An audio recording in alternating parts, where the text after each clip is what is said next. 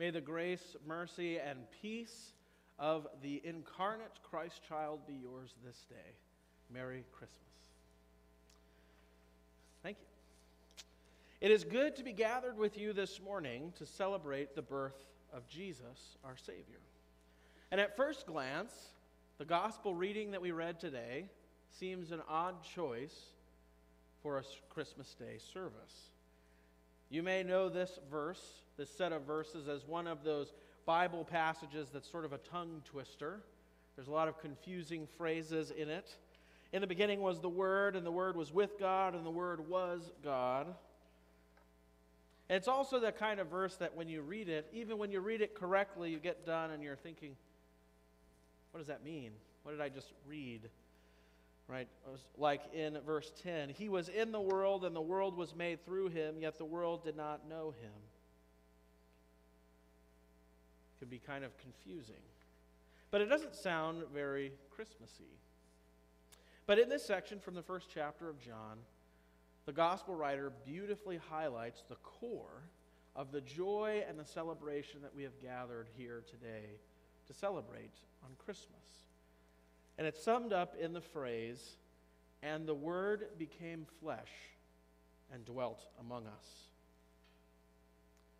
But that's one of those phrases that when you read it, you think, well, what exactly does that mean? I know it's probably talking about Jesus because it's Christmas and Jesus was born, but I don't really understand what it says. What is the Word that is here it's referring to? Are we looking for a particular word, like the words that we use, maybe like gravitational? Is that the word that has become flesh? Or anti-disestablishmentarianism? No, that's silly. It's not that. It's not the kind of word that's being spoken of here. And if you look in your bulletin in the gospel reading, you'll see that in all of those instances where we're talking about the word is capitalized, because it's referring to the Logos, God's Word. God's Word has been made flesh. Now, when we think of God's Word, that draws our attention back to the very beginning of the Scriptures in Genesis chapter 1, at the creation of all things. Because our gospel reading tells us, and our epistle reading from Hebrews, that Jesus, the incarnate Jesus, has been present since the beginning. He was not yet man, but He was always there, and in the beginning was the Word. So if we flip in our Bibles back to Genesis chapter 1 and we go to verse 3, we see where the Word is present at creation. In verse 3 of Genesis, God says, "And God said, let there be light. And there was light." And this pattern is repeated throughout Genesis chapter 1 of God saying, "Let there be," and there was. We're not just talking about any old word. We're talking about God's Word. I don't know about you, but when I say, "let there be," there's no wasing that happens after that.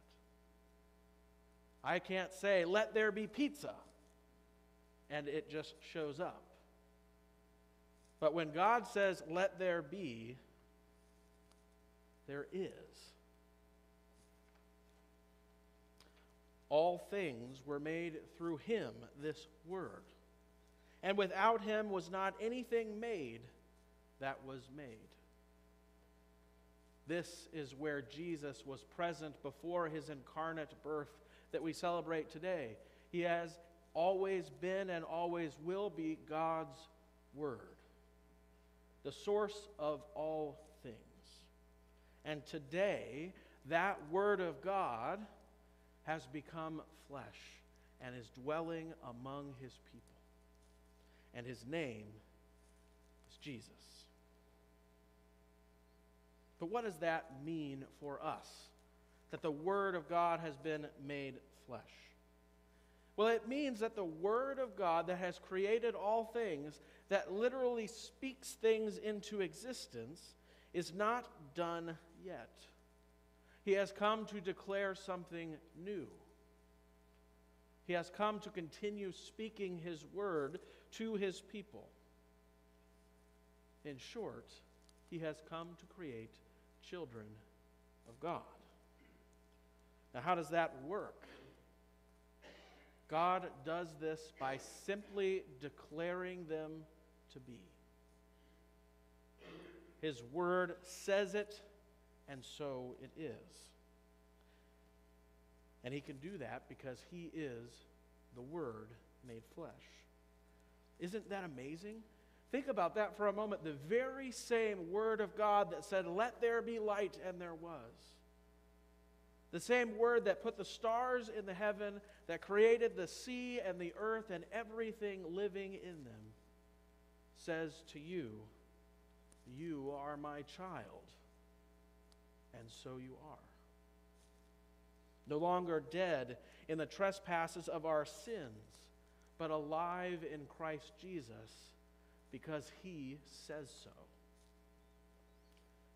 Now, sometimes when we say that to somebody, it doesn't hold a lot of weight, especially maybe with kids, once they get to a certain age, when you say, "Because I said so," starts to lose its effect. But not with God, because when he says something, it happens.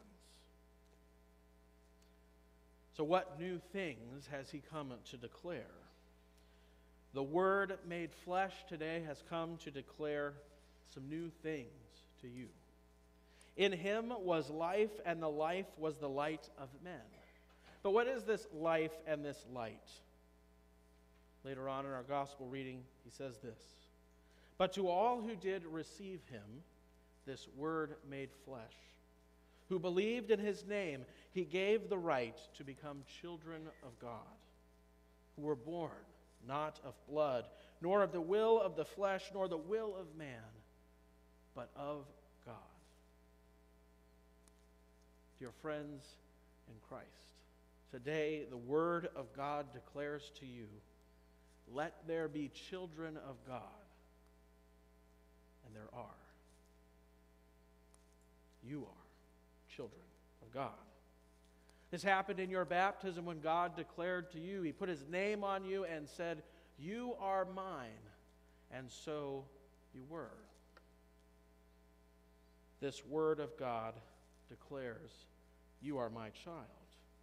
In your baptism, Jesus, the Word made flesh, binds himself to you. That's why he got baptized by John. He didn't have any sins that needed washing away, but you did, and so did I. And he binds himself to us and declares us forgiven. And so we are. He declares you his own, and so you are.